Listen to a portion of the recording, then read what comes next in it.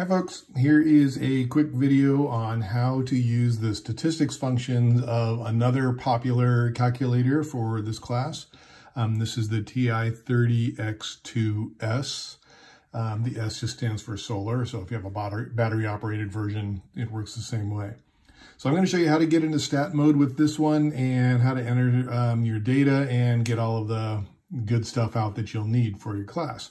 So I've got a set of data entered over here. We have an X variable with a 7, a 5, a 5, a 6, and so on, all the way down. The beauty of using a stat calculator is once we enter those numbers into the calculator, it will do all of the means and standard deviations and sums of X's and so on and so forth that we need. So for this particular calculator, all of the stat functions, well, the stat functions are in a mixture of the main function buttons as well as the second level, these purple buttons on my calculator. So to go in the stat mode, we need to use that purple stat button. So that involves hitting the second key and then hitting the data button where that purple stat is. And then it asks me, do you want to do one variable statistics or two variable statistics? For almost everything we're doing in this class is one variable, except for one chapter we would do two variable statistics. So the one variable is fine, but I want to draw your attention to these cursor keys over here. If I hit the left key, it will cycle over to one more choice that says clear data. If I've used the stat function in the past, it's always a good idea to clear the data. Otherwise, it's still in the memory and you'll just be adding to it. So I'm just going to hit the enter button down here to make sure that all my any previous data was cleared, and then hit one variable, my enter key. Okay, now notice we are in stat mode. So to start entering data, we're just going to hit the data key, data, and notice it's saying put in the first X variable, and that's a 7. Now, the interesting thing about this particular calculator is we navigate using the cursor key. So I'm going to hit the down arrow, and the down arrow says frequency of 1. I could just down arrow again and enter the next value, but there happens to be 2 7s in this data set. So I can enter a 2 for frequency, and it automatically puts those 2 in.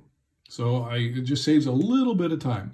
Now I hit the down arrow, and it asks for the next score. Well, the next score is a 5, and I hit the down arrow. Once again, frequency of 1, but there's 1, 2, 3, 4 5s in this data set. So I'm going to change that to a 4 and hit down arrow. Now we're at the third, which is a 6. There's only one 6 in this data set, so I can just hit down arrow and down arrow. Then a 3, there happens to be 1, 2 3s, so I'm going to down arrow and hit a frequency of 2. We've already entered the 7s. Oh wait, I have to enter the 2, haha. Down arrow, then we hit the 2, and there's only 1 2 in this data set. And the only thing that's left is I haven't entered a 4. There's just 1 4, so frequency of 1. Now that all the data are entered, I can just hit the stat_var button. The stat_var button does all of the calculations.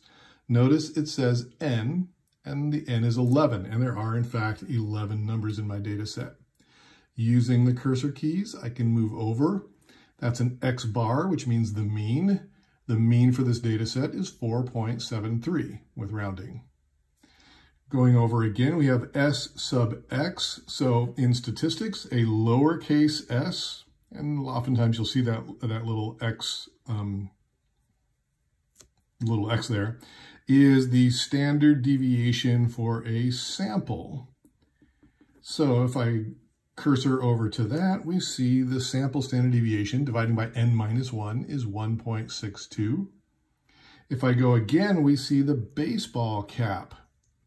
That's standard deviation for a population. So we just divide by n instead of n minus 1, and we get 1.54. Now I can keep going, and here is the sum of X, which was 52. That was just adding up all 11 scores.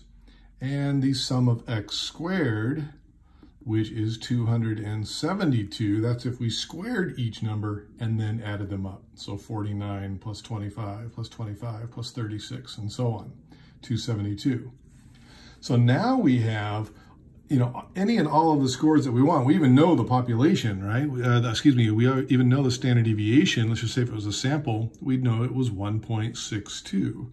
1.62. Now let me show you how, if you need to show your work for an assignment, we have the formula for the standard deviation is the sum of x squared minus the sum of x squared divided by n, all over n minus 1, because I said this was for a sample, and take the square root. So the calculator gave us, I'll show you again, sum of x squared, which is 272, so I'll put that in, minus the sum of x, which was 52, which we have to remember to square, and divide by n, which is 11, divide by 11 minus 1, and take the square root. So 52, if I were to square that, is 2,704 divided by 11 is 245.82. So I have 272 minus 245.82. That's the top half here, okay? I'll just do it this way. Just clear this.